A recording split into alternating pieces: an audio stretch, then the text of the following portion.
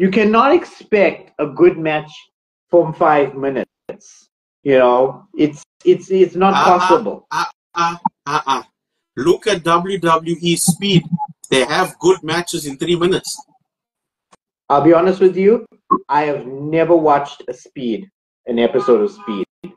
Mainly because first of all, I'm not a Twitter person, so I don't use it often. And number two, I keep on forgetting that it's on, and I have no interest in watching. It's like me trying to sit down and say I'm going to watch NJPW Strong.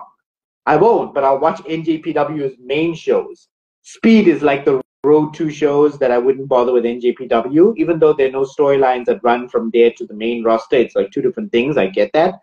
But yeah, have you, besides yourself, have you seen anyone comment that they've watched Speed and it was a damn good show and recommended to watch it, and people who are not on Twitter actually go to Twitter to watch it?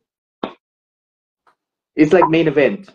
Who watches WWE Main Event or Superstars when it was on? No one, obviously. And Velocity, not forgetting Velocity. I'll be honest, I was a kid when Velocity was on, and I would actually, because I was so interesting, I'd sit down and watch Velocity, even though most of it was SmackDown repeats. I did like, though, when they did, I don't know if you remember a few years back on the WWE Network, there was a Cruiserweight Anthology kind of collection. There was a lot of matches from Velocity, and it finally made me understand why Velocity was called Velocity, because at the time the SmackDown had the Cruiserweight Division, and most of their Cruiserweight Division was exhibited on Velocity.